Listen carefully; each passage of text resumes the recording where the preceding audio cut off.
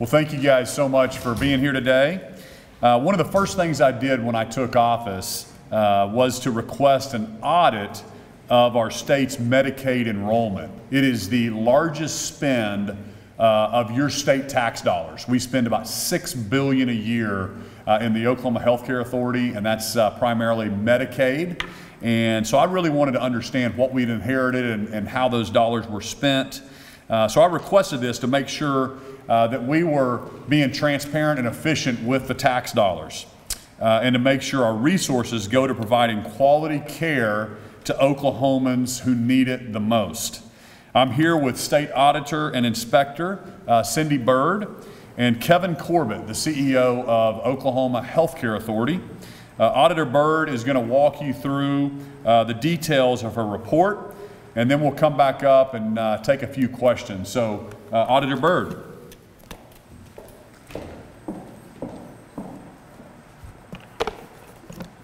Thank you, Governor. In March 2019, Governor Stitt requested a performance audit of the Oklahoma Healthcare Authority to determine if individuals receiving Medicaid benefits if they're eligible to be on the rolls.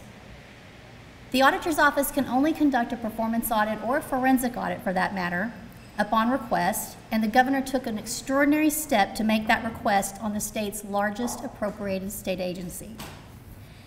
As of June 30th, 2019, approximately 1 million Oklahomans were enrolled in the Medicaid program.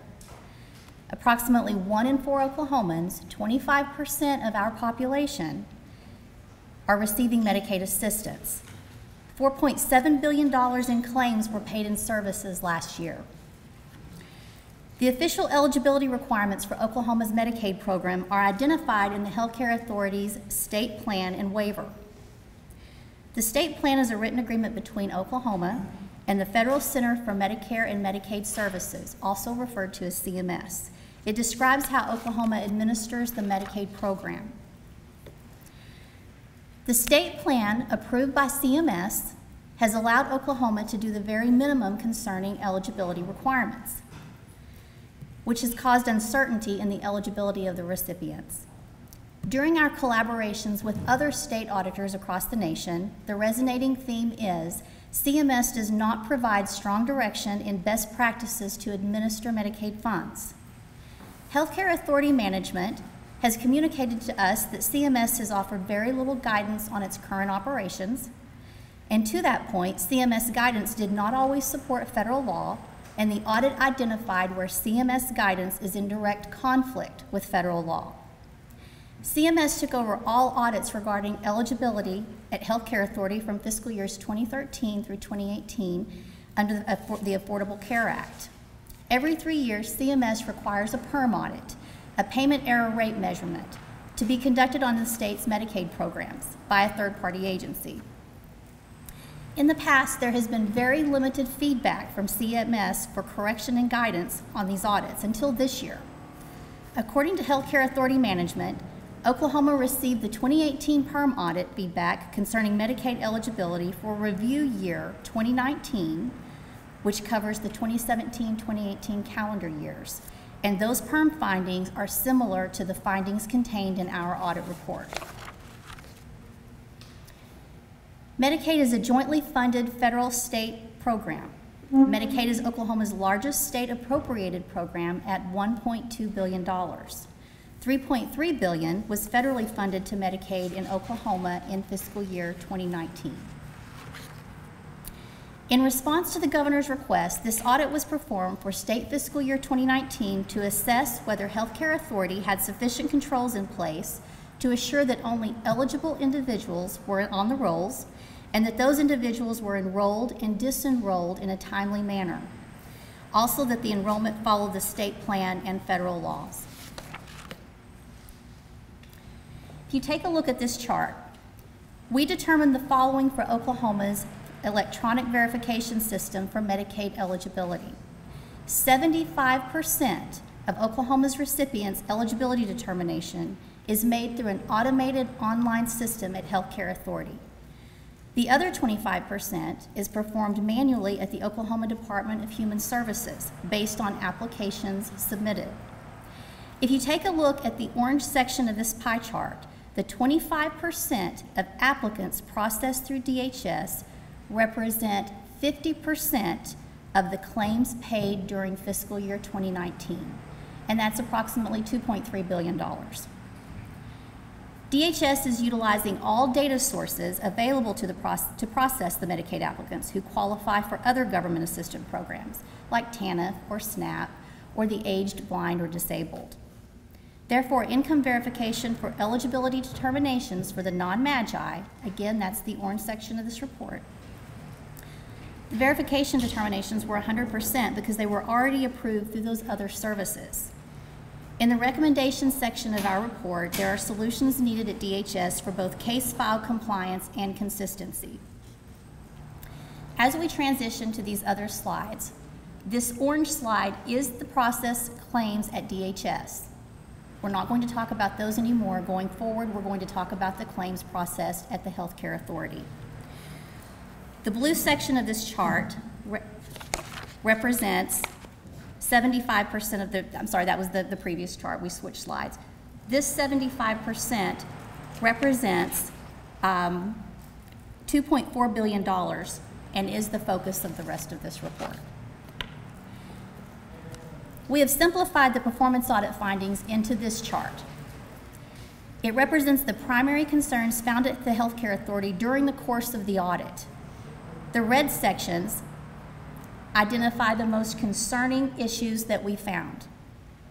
During the audit period, income was not verified for approximately 37% of the Medicaid Assistant Program claims, also referred to as MAP, and 28% of the Children's Health Insurance Program, or CHIP claims, paid on behalf of recipients. So why is this significant? When income is not verified, you have no idea if the recipient is eligible. A lack of safeguards leaves an unknown. Due to incomplete case records of Medicaid recipients at the Healthcare Authority, we encountered a scope limitation for a projected $845 million in claims paid. This does not mean the claims were paid on behalf of ineligible recipients. It means that we were unable to determine if Medicaid benefits should have been paid on behalf of those recipients. For MAP and CHIP Medicaid recipients, their acceptance is an automated electronic process. Applicants attest online that the information they have provided on their application is true and that they will report any changes, including increases in income. Self-attestation is considered a form of verification according to CMS. The Oklahoma Employment Security Commission is the only source of electronic wage data that Healthcare Authority uses to verify income. OHCA data does not cover these red sections in the pie chart. Income is not verified for individuals who are self-employed, work out of state, work for the federal government, claim zero income, or provide no Social Security number. So how do we verify income for these individuals? Currently, if you self-attest online for these categories, no additional steps are taken to verify income. Additional steps could be taken to verify income, and Healthcare Authority is currently researching their options for corrective action for these population subsets. Social Security numbers or other identifying information are not provided for some non-applicants or their spouses when applying for benefits for their dependents. Therefore, income could not be verified through the OHCA data. Now, I want to be clear here that we did not find any problems with non-citizens being determined eligible for Medicaid. We did not find an individual who did not have a Social Security number who receives Medicaid services. I would also say that any citizen who is applying for Medicaid assistance has a responsibility to justify through supporting documentation their eligibility. Now we're going to look at these blue sections on the chart. For the blue sections, OHCA data was used to verify earned income. However, electronic wage data was not being used to verify income as frequently as required. 44% of MAP claims paid and 72% of CHIP claims paid may have been paid on behalf of recipients whose income was not checked as often as it should have been. As a result, a projected $29.7 million in claims were paid on behalf of ineligible CHIP recipients. The $29.7 million is both state and federal dollars. This is the only place where we say ineligible recipients because the projection is based on actual errors. Federal law states that an applicant's income must be verified for eligibility at application and 1 year later at renewal, twice a year, and a requirement to utilize the data as frequently as it's received. OESC updates income data on a quarterly basis. If Healthcare Authority is receiving income data quarterly, then federal law requires that the information should be used quarterly to determine if a recipient remains eligible. At the point in time when we tested, if Healthcare Authority had used the updated quarterly data, then the data would have reflected that those individuals were not eligible to receive benefits. Oklahoma is the only state to approve 100% of MAGI applications within 24 hours. Now remember, the MAGI applications are those that are processed through Healthcare Authority. The fact that Oklahoma approves benefits within 24 hours has its pros and cons. We're able to get benefits to people very quickly, and we're doing so without verifying income for some recipients. There's a risk built in that some people will receive these benefits who are not entitled to them. Federal regulations allow up to 45 days to determine eligibility prior to certification. Some states utilize the entire 45-day window to determine eligibility and request additional information to prove income, all prior to enrollment. However, CMS would like states to determine eligibility as promptly as possible. It is commendable for Healthcare Authority to help the uninsured receive access to health care as soon as possible. And for certain categories of relief, utilizing some additional days to verify the applicant's information would help Healthcare Authority oversee that only eligible applicants are receiving these services. I do want it noted that at the time Healthcare Authority determines individuals to be ineligible, they are timely removed from the rolls. I want to commend the legislature for passing the HOPE Act in 2017. This places additional requirements on the Healthcare Authority to verify eligibility, and I want to recognize the Healthcare Authority's efforts to date in implementing the HOPE Act. I believe this audit is a win for taxpayers and potential Medicaid recipients for several reasons. As I noted previously, the state auditor has no authority to conduct a performance or investigative audit without an authorized request. I commend Governor Stitt for requesting this audit. It's a topic very important to the residents of our state, and it was also an audit of the state's largest appropriated agency. It's a review of its practices and an effort to improve the delivery of government services. As a result of this audit request, my office has been able to identify serious concerns in the administration of tax dollars spent on the Medicaid program. A large part of our population received benefits and their income was either not verified or not checked often enough. The governor, my office, and the new CEO of Healthcare Authority are working together to ensure taxpayer funds are spent in the most efficient and effective manner while providing care to the neediest of Oklahomans.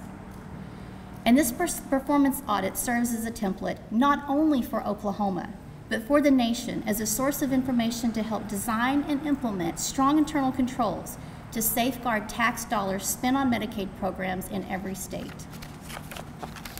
I want to personally thank Melissa Capps, the director of the performance audit in my office with more than 20 years of experience in the state auditor's office, and her extraordinary team who worked tirelessly over the past year to complete this audit. Director Corbett, I want to thank you and your team for the extremely nice welcome you held for us at the Healthcare Authority in conducting this audit and all the assistance you provided to us. Governor Stitt, thank you again for this opportunity. Audits provide a valuable service to improve the accountability and transparency both you and our residents require. Please keep the requests coming.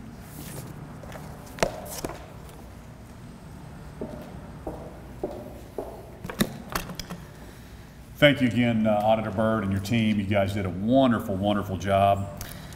you know, we spend, like I said, it was kind of a no-brainer when you're thinking about getting your arms around state government. You're going to start with the agency that spends the most taxpayer dollars, and this is agency number one. Healthcare Authority spends $6 billion, so that's why we requested this audit right off the bat. But as the auditor mentioned, this audit is the first of its kind in the nation, and another example of how Oklahoma can lead the way on transparency and accountability in state government. So now that we've identified the situation, I have complete confidence in Director Kevin Corbett and his team at the Oklahoma Healthcare Authority to strengthen processes while also ensuring our state resources are being used to provide quality care to the Oklahomans who need it the most. And I've asked Kevin Corbett to come up and give you some comments on what they're doing and to ensure that we fix any issues. Mr. Corbett. Thank you, Governor. First, hats off to you for directing this performance audit, first of its kind in the nation, as you mentioned. Also allow me to thank Auditor Byrd and her staff for their professionalism and the collaboration that we received during the conduct of this audit. It was very much appreciated. And as Auditor Byrd said, you know, the Medicaid rules are complex, they're significant, and they do drive our program. And one of those is in the area of eligibility. Quite frankly, it is the foundation and the core of our program to make sure that only eligible individuals are on our rolls. Let me say that I have great respect for auditors and the perspectives and the insights they bring. You know, in the past I was one, and I do find that it's not unusual for auditors to bring forth issues, matters, concerns, some of which are significant, because it gives us an opportunity to do something about it. But also the value of an audit really lies in the efforts and the actions we take to respond to it. So let me assure you that as the state's largest funded agency, we are 100% committed to our fiscal responsibility and to maintaining and continuously enhancing our system of controls, which starts with our eligibility system. In response to this eligibility audit, actions to each finding and recommendation provided by the State Auditor's Office is currently underway. With these actions, we have complete confidence that we will benefit from a stronger set of controls and processes that provide the confidence that only eligible individuals become members of our Medicaid program, while at the same time allowing us to facilitate the quality health care that we do every day for our 800,000 members. Thank you, Governor. Thank you, Director Corbett. We really appreciate you. We'd like to open it up to a few questions. We've got the auditor here and Director Corbett or myself. Director Corbett, could you give us more specifics? What specifically are you looking at in terms of whittling down these issues, and what's the cost going to be associated with that? Yeah, very good question.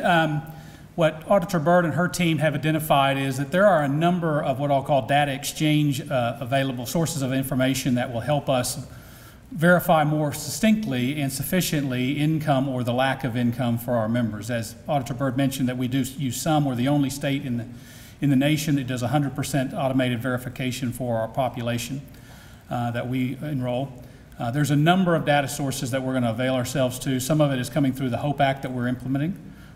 There is a cost to that contract. We have a contract underway with the data exchange organization that hopefully be cost neutral, because we structured it on the basis of a cost savings along with their compensation that goes with that. That allows us to access data exchange sources like IRS, tax commission, credit bureaus, and others that will allow us to have, again, more confidence in the verification of income, which could be that there is verification of no income, which is obviously the most vulnerable population that we serve. Auditor Byrd talked about the 24-hour window in which you try to approve Medicaid beneficiaries or determine in which they are eligible. Do you foresee that time frame will be lengthened because of this audit, or that you'll take longer to determine if folks are eligible? We want to use every source of information available to ensure that only eligible members are enrolled in our program. And the fact that we have a 45-day window to do that is one thing that gives us some confidence that we could do that. But at the same time, we want to make sure that every eligible member is enrolled in our program and begins to receive service as quickly as possible. Our eligibility team is looking at how we go about verifying and improving the confidence around eligibility, but at the same time being very timely on benefits provided to our members. Is there an indication you pay out benefits to people who are not eligible? As Auditor Byrd said, the majority of the concerns really arise around our system of control, the design of our system that does not provide at this point in time the level of assurance that we all really require and demand. Their audit did identify a few members that were ineligible at the time and have extrapolated that into what that might look like in terms of all members that resembled that. I believe that was $29 million in total cost, both federal and state share. Again, fiscal 19. Will you back pay claims if you stay 45 days or do you want to go without 45 days or will you back pay that claim? I mean, there's the possibility that we could do some kind of retroactive billing or correction. But keep in mind, these are members, potential members that are receiving service from our providers on the basis that they are members. Where the compensation return would come would be from the providers. So we have to balance the service being performed and the cost that's being incurred for that. So. Auditor Byrd, if we could ask you a question real quick. I read your remarks and would love to have them emailed to us. But what is your top line takeaway here? Your average Oklahoman tunes into Drillback on News 9 and he gets 30 seconds. What's the top takeaway from this audit? Well, taxpayers in Oklahoma want to know that we're spending the money in accordance with the law. All audits are measured in accordance with laws and internal controls. We want to know that no one ineligible was receiving benefits. We have a large population where the income was not verified. Now, we're never going to get that number to zero. There is always going to be a risk there. We just need to get it to a manageable number. And right now, I think if you looked at those pie charts, whenever we had up to 30-something% that income was never verified, we need to work harder to make sure we're verifying eligibility for those who are being enrolled. The other population where we talked about income not being verified often enough, where we did identify errors that were projected, the 29.7 million, we need to use every resource available to us. And I think that is what Director Corbett plans to do. He plans to get those data systems working with their information so that they can verify eligibility. Thank you. Governor, I have one for you. I think that probably you, like us in the media, might have wondered what you were going to find when you did something. And I guess, worst case scenario would be that you uncovered something really, really problematic. That doesn't sound like that happened. It sounds like there's some areas for improvement potentially, is what I'm hearing. How do you grade this? F through A, 1 through 10? Are you happy? Is this good news? What do you think? Well, I think it's really good news that we've got the facts out there. That's where you want. You just want to get the facts so you can make the right decisions, then put the team in place to correct any errors. So when we're spending taxpayer dollars, I mean, it's all relative, but $29 million is a lot of money. And in the grand scheme of things, on a $6 billion budget, it's not that much money. So, but I have a saying that I say at, when I was in the private sector, and I tell it to my team now, it drives them crazy. If it's more than a ham sandwich, we're going to fix it. And we're going to make sure that it's, we spend that money correctly. So I have full faith in Kevin Corbett and what his team is going to do to make sure they address these processes. We start verifying that income. We take up to 45 days if we need to get the numbers right. We go back and we double check eligibility at the end of every year. So you've got to, and I want Oklahomans to understand also, Medicaid in Oklahoma, we have Medicaid in Oklahoma. We have 800,000 Oklahomans on this program, and it's the blind, the aged, the disabled, the pregnant women, children. Those are all the folks that are covered, and we want to make sure that they continue to be covered, and we're good fiscal stewards of these taxpayer dollars. So any amount of money that is wasted is too much, in my opinion, and that's why we wanted to get this thing done. and get on with the fix of it. One thing I think is interesting about Medicaid in terms of the adult population of Oklahoma, I'm going to take this to Tuesday. You've been vocal that you're not in favor of 802, it's the same question. But we do have, as I think the auditor said, we've done the bare minimum of eligibility, right? Other states, California has gotten in trouble for their finances because they have broad programs for adult dental and all those things. But in Oklahoma, I believe it's, 37% of FPL if you have a child. So that really equates to like less than $15,100 a year. How do we avoid limiting the incentive for people to work more if they're going to lose their health care? Does that make sense? Yeah, I mean, that's something that we've talked a lot about as a staff is how do we keep those fiscal cliffs from falling, whatever the government assistance is. We want to encourage people to get off these systems and not have just a fiscal cliff. We're handcuffed a little bit from the federal rules that we have to follow. But that's something that DHS I know is working on, and some of the benefits that we provide for Oklahomans to continue to be able to provide stuff as they also increase their earning potential. So I know that Justin Brown is working on that. I'd need to get into the weeds on what we have the potential to do on the Medicaid side as well. Would 802, that would expand it so that somebody who got a few extra hours at their office would take a full-time job or more full-time job. Now keep their health insurance, right? In my opinion, the reason I'm not for 802 is because this doesn't do anything with the 800,000 we already have. We already have Medicaid for the aged, blind, the disabled, the pregnant women, all children. You're taking another population, another able-bodied group, and we're adding that to the Constitution. So there's two problems with it.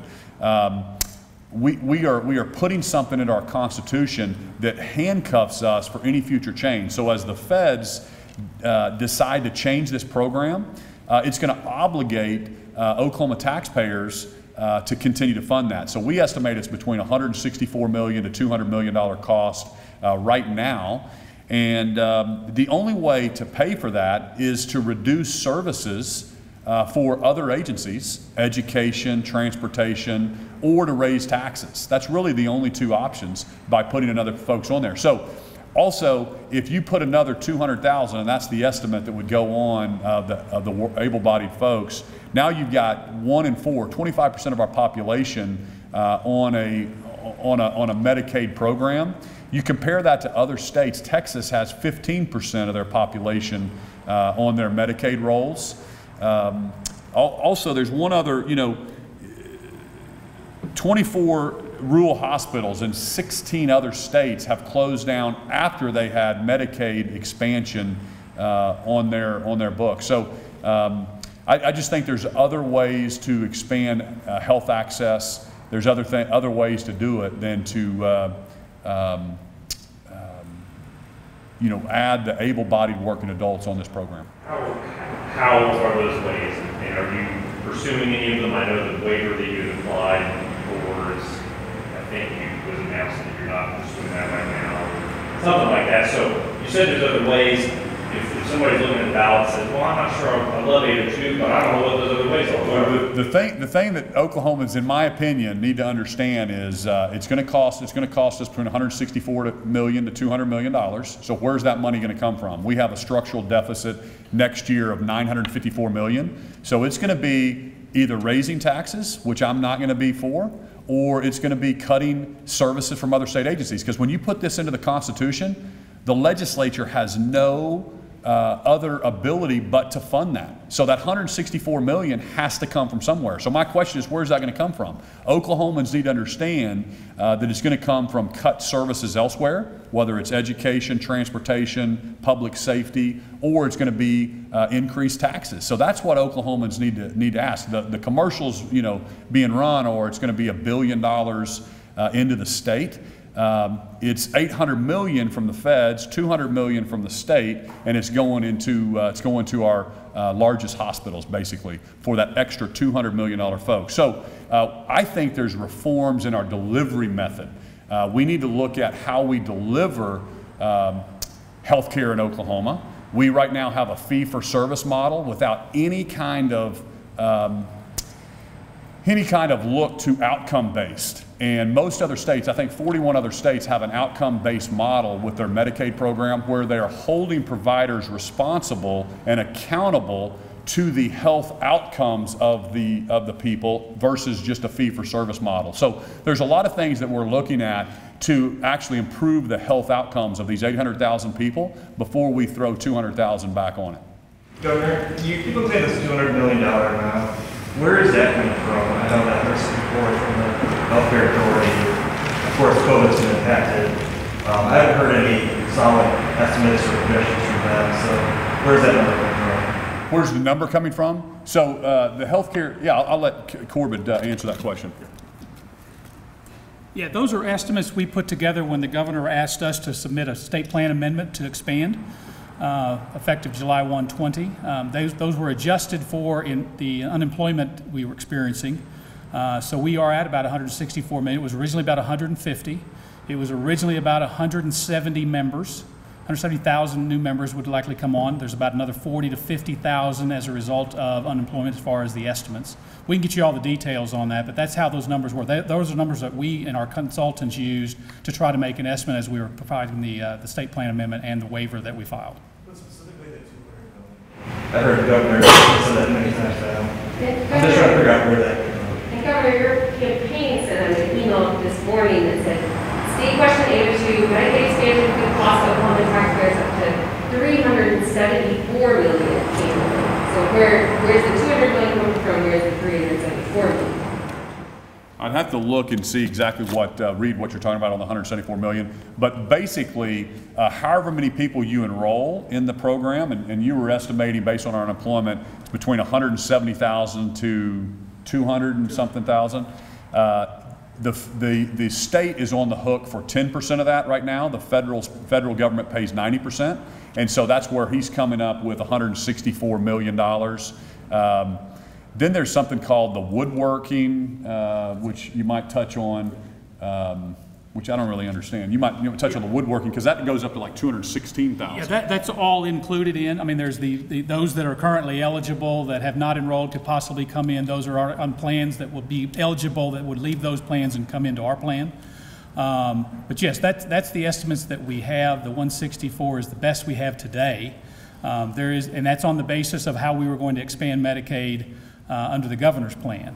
Obviously, under 802, there are some circumstances and flexibilities that we're not allowed to. That could impact the estimates, if you will. We have not run those new numbers yet. We're kind of waiting until what 802 says, and then we'll get back on that. But yeah, those are the best estimates we have today, and it's right around 164. But there's some opportunities, or there's likelihood that those assumptions could be modified, and so we use the number between 164 and $200 million. Governor, I would be remiss if I didn't ask if you had any sort of comments on this recent spike in COVID cases. I know some states are talking about rolling back their reopening plans. That discussion come up at all in your office? Yeah, sure, absolutely. We're watching that very closely. I have a briefing tonight with the health department, and we'll be doing we'll be kind of getting together with our team and getting more in the weeds on the information. But the facts that I do know, we're 63 days into our safely reopening plan, 63 days in. So we knew we were going to have a little bit of a bump and a spike in the numbers. And I think we had 438 new cases today. One data point that I like to remind people is we're the 28th most populated state in the nation. So 28th most populated state. Arkansas is the 34th most populated state, so a little bit behind us population-wise. They had 697 cases today. So we're right in line. We're actually lower than most other states. We have actually the 10th fewest cases per capita in the nation and the second fewest cases per capita of any state over 2 million people. So Oklahomans have continued to do a really, really good job, on COVID and on our response to it. Also, the thing that I just believe in transparency, giving Oklahomans all the data, and that's why we've won a lot of awards by our transparency from the healthcare department. But one thing that is important for us to all, some data points I like Oklahomans to know: 47% of our cases since we started reopening. So for the last 63 days. 47% of our new cases have all been 35 years and younger.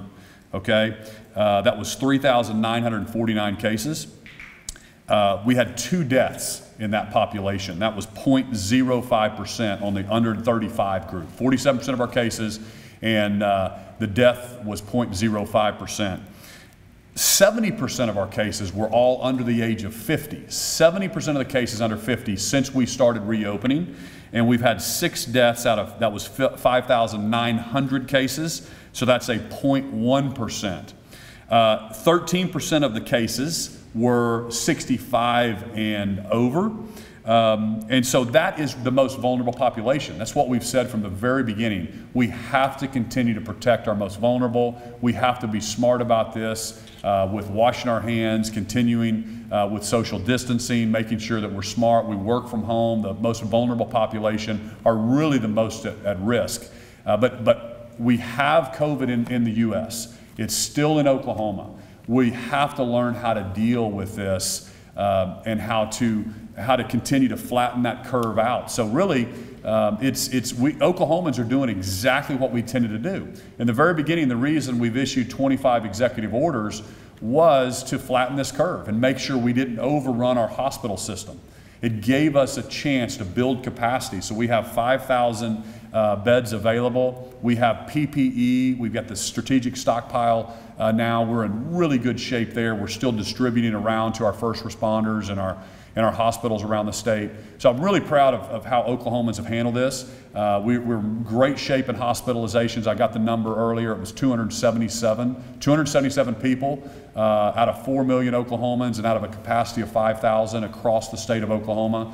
So I just want to remind Oklahomans, we have to continue to take this seriously. We've got to continue to wash our hands. We've got to continue to stay home if you're sick, and specifically the elderly population that are really most vulnerable to this or have immune compromised systems have got to take extra precaution from catching this. Is closing down the economy really part of the discussion? Closing down the economy is not part of the discussions at this point. We're so far away from talking about this. Again, we just have to learn how to live with it. We need to continue to monitor that elderly population, the nursing homes. That is the population that I am concerned about and continuing to monitor. We're continuing to do the cleaning there. But closing down with 277 people in the hospital, absolutely not. That's not part of the discussion at this point. Because the other states that are still, closed down, or maybe they're in phase 1, or they're seeing spikes right now as well. And if you close down, you still are going to have these ebbs and flows, and it could last for the next 2 years. We have to learn how to deal with this and how to keep ourselves safe. And I think Oklahomans are doing a really, really good job. Association put out a statement just before the press conference urging you and the Department of Health to require people. I didn't hear the first part of that. The State Medical Association that represents doctors and physicians put out a statement right when your press conference started urging you and the Department of Health to require mask use in public and businesses. What is your response to that? I haven't seen their statement, and I'd be fine with that. I want to encourage people to use masks as well, and if you have a vulnerable population, I want you to continue to work from home and want us to continue to offer that as businesses and continue to innovate, do the deep cleaning. We have to take this seriously, but shutting down the economy with 277 people in the hospital with the facts that are in Oklahoma right now is not something that I think we should do as governor. But of course, we want to encourage people to continue to take personal responsibility in how their health care and how they keep themselves safe. I'm always reluctant to mandate things and mandate different things, but because it's about freedom, it's about personal responsibility, and I think again Oklahomans do a really, really good job. You were in Tulsa for President Trump's rally. He mentioned in his speech that he had talked to people about slowing down the testing. And then the next day, some people on his behalf said that was a joke, kind of a jest. And then he came back the next day after that and said, "I don't joke." Have you talked to him about testing rates, and do you believe we should be slowing down testing at all, or do you think we should continue to keep testing as many folks as possible? No, I think we should continue to test as many folks as possible. Our contact tracing is so important for our state. We've tested close to 10% of the population now, so we're between 300,000 and 400,000 tested. We're really ramping up our antibody testing as well. But you know, and I've still got the National Guard on with contact tracers embedded in the health department as we're training more contact tracers. So that's the best way we're going to continue to isolate if they're sick. But again, it's not practical. This is what Oklahomans realize, and sometimes the media that we watch on television continue to talk about, you know, trying to get the cases to zero. That's just not practical. We have to learn how to live with this, be responsible, keep ourselves safe, and that's exactly what I believe we're doing better than any other state here in Oklahoma, and I think our data proves it. Governor, the health department is encouraging people that went to a large gathering like a rally to get tested. Have you and or your staff been tested since the rally? I have not been tested since the rally. I got tested the day of the rally. I got tested, I think, the day of the rally. But yeah, we constantly, I think we're going to have some testing done here at the office tomorrow. We've got 88 test sites set up across the state. We have, we're looking at some rapid testing that we can deploy through kind of the Walgreens around the state. Antibody testing is something that I'm going to be meeting with the staff tonight to continue to push. I think that's really important data point. Secretary Shrum just shared with me that our data on people that give blood, we're testing all those for antibodies. We're up to like 6% now in the population of those that are giving blood. So we need to continue to do that testing. I don't know if the team wants me to get tested tomorrow or not, but I have no problem. I've been tested 3 or 4 times since this started. Are there long ways to get in and get tested? Is there public health department testing sites? I'm hearing, I've seen on social media 3 or 4 day waits. Really? That's something I was just wondering if that was... I have not heard there's any waits at all. Remember, you can call 211, Oklahomans that are listed. We want everybody to get tested. I think yesterday we tested close to 7,000 Oklahomans, and we're continuing to do that all across our providers, our hospitals. We're leaving our 88 mobile sites up. You can call 211 and find a location closest to you. There's also the company that was hired at the Trump rally to do the testing there. Said they can do 20,000 a day. So we're thinking about bringing that into OU and OSU to continue to test the students when they come back. So we believe testing is really important. I'm going to continue to push that. And we want any Oklahoman that wants to get tested, we want them to get tested. Thanks, everybody. Thank you. Thank you.